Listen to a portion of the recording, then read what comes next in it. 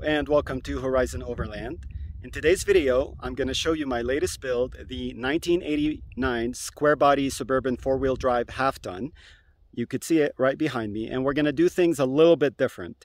Usually I show you my rigs in an industrial setting, but I actually decided to go on a solo overlanding trip in a wild camping spot in Stanislaus National Forest. I found this spot on ioverlander.com, and it led me to this beautiful place. Let me go ahead and show you. It's about 3/4 miles from the highway on a dirt road, and then you come up on an entrance to this beautiful flat spot where it's, you could see clear skies, which is excellent for solar.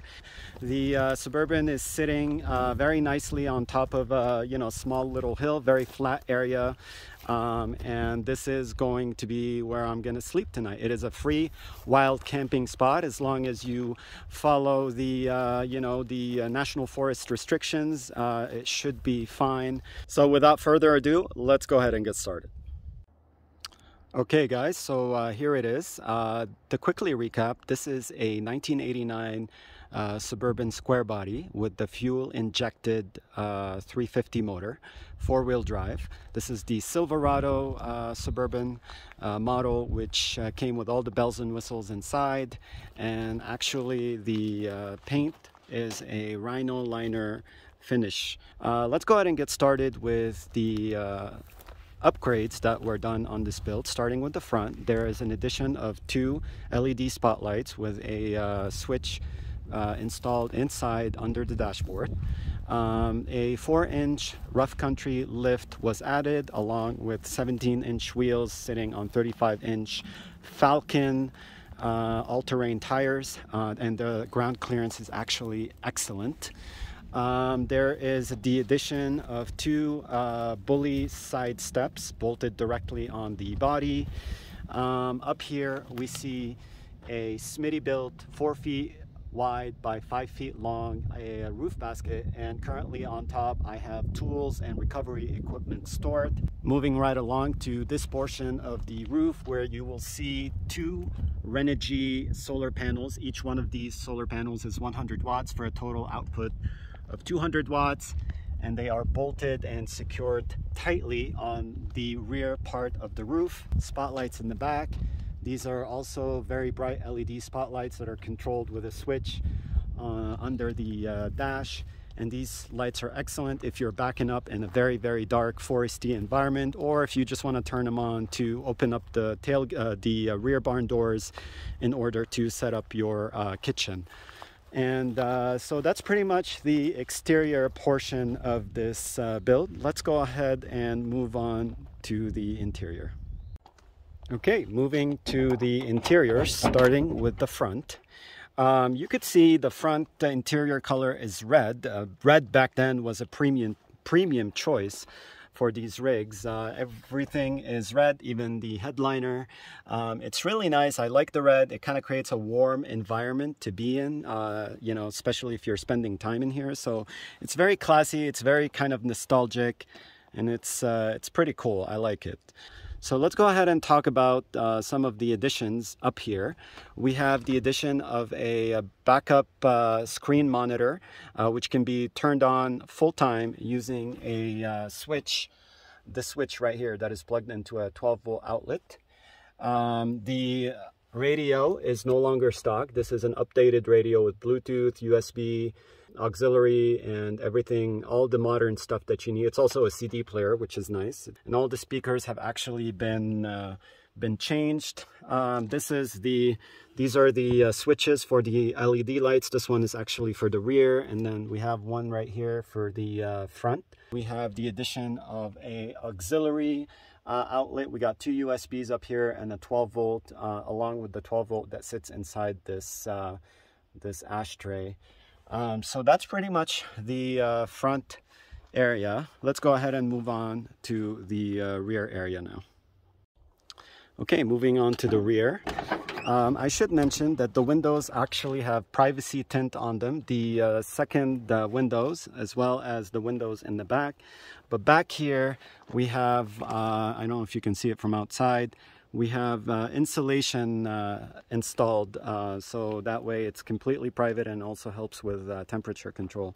But these windows, I've actually, I bought a sleeve that you can dress them up, and you can actually open the window at night while keeping bugs out. Okay, so this is the sleeve, the mesh sleeve that goes on top of the window, and basically you open the door, you dress the window up, and then you now have the ability to close the door. You could see it's very nice and dark, very private, and the mesh allows you to open the window without allowing bugs to go inside. So it's actually a really cool, simple solution to get some air at night if it's really hot, as well as keep bugs out.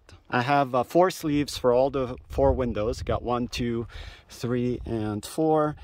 But also I have a front windshield window shade for the front windows. So all windows can be covered for some privacy, especially when you're actually sleeping inside. So the second row seat, this part of the second row seat has been kept. So there's a seat belt for 2 people. So this rig is a 4-person SUV, 2-person camper, and the individual seat that is usually by itself has been removed for some extra space. That's what it looks like with the seat up. Let me go ahead and put the seat down in order to turn this thing into a camper. So there's a lever back here that disconnects the front portion of the seat. The seat goes like this, and then when you disconnect, the seat comes down flat as such, and now you have access to the storage compartments underneath here, as well as on the other side. Okay, so now it is a 2-person camper. The foam mattress, the foldable foam mattress, which has been custom cut to fit the width of the platform, is extended out. There's a fan. You can keep the window open with the mesh coverings, and you can have a very nice cozy environment to sleep in. Here we have a USB outlet as well as a 12-volt outlet. Here is your inverter on-off switch. This is your side shelving area. In here we have some storage. The beautiful thing about these rigs is that they don't have a side bezel occupying. This is the newer models have rear AC here. This did not come with rear AC, so there was no need to have a side bezel. So actually when I do these side shelvings, I can take full advantage of the area inside, not only on top. And I did that here by incorporating a little cubby that I store some of my pillows in here. Up here I have my sleeping bag. You could see the window insulation on the rear windows for privacy and also temperature control. Back there is, I got 2 water jugs and some supplies, and my 55-quart fridge, which is also accessible from the inside if you choose to remain in the comfort of the cabin. On this side we have the battery compartment, as well as the shelving, which currently has some food items on it, inside of it. On this side I have a spotlight, as well as the window covering mesh for privacy and to keep the bugs out, what I just showed you earlier. And here I have more storage space under the side shelving unit. Here is a small battery reader. So that's pretty much the sleeping area. Let's now go and open up the rear barn doors to show you the kitchen and the battery compartment. All right guys, moving to the rear and opening the barn doors. The barn doors are really nice and they open all the way out. And this barn door actually has a lever inside, and it also opens very wide all the way out. And then here's the rear area. This is the 55-quart fridge. And it is currently plugged into this 12-volt outlet, which is directly connected to the 100 amp hour auxiliary battery in the back, and that battery is being powered by the solar panels right now.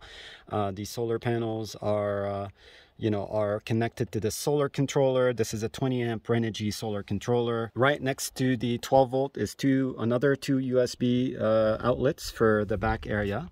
And down here is your Coleman 2-burner propane stove, and right behind the stove is the 2x4 foldable white table, which I will pull out in a second when I set everything up for you guys. Over on this side there's a drawer with 2 handles, and I will also show you how that works in a second. But basically, if you open the main drawer, it is storage for, you know, the cooking pots and pans and dishes and all the dishware and utensils. But the bottom drawer portion of this drawer is actually a sink. It's a sink cutout. So the sink that you saw inside, actually you bring it in from the inside, you open this drawer and you kind of insert it in the cutout, and there's a topper back here that you can put on top of this drawer, and then the water container then sits right on top of it with the sink pulled out, and that becomes your sink area. The reason why I don't have the traditional sink build that I usually do, that is secured on the platform, is because this rig has got such high ground clearance that it becomes awkward to access the sink, the water kind of up here. So I thought it would be more accessible, you know, with a little bit of setting up, to have it over here, and I will do that in a second just to show you what it looks like. This is a gray water jug. Usually this is the clean water. It sits here, and then the sink gets connected to the gray water tank, you know, so that way you drain directly inside that container. In here I have the propane tank with the hose, and there's some more supplies back there, and then there's also some more stuff stored up here. What I'd like to do now is go ahead and show you everything all set up, so you have a better idea of what everything looks like. Okay, so this is everything all open and laid out. This is the white table that was stored under the rear portion of the platform. And this, you know, it's open and it's got all the cookware as well as the utensils on there. That's the lawn chair that was also stored under the platform. That's the 2-burner propane stove, all open and connected to the 5-pound refillable propane tank. This is a stepping stool, a foldable stepping stool. Again, because it's so high up, it allows you to step up and access the contents of the fridge, which you could see there's plenty of water in here. Tonight's dinner is going to be steak, so I'm going to be doing that after finishing this video. This is the sink all laid out. So this is your fresh water sitting on a drawer topper, fully extended out.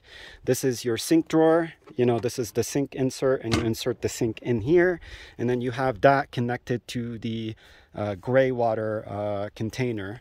So that's your sink setup. The fridge can also be removed and placed outside on this white table. The connection is long enough to stay connected, and by doing that you can open up the rear into an unobstructed view back here. So you could do that if you want, but yeah, so that is pretty much the setup. So that concludes the tour of the '89 Suburban square body build in this beautiful national forest. Right now what I'd like to do is get started on my dinner, cooking my dinner. So I'm gonna have to let you go, but until next time, take care and have a great day. Bye-bye.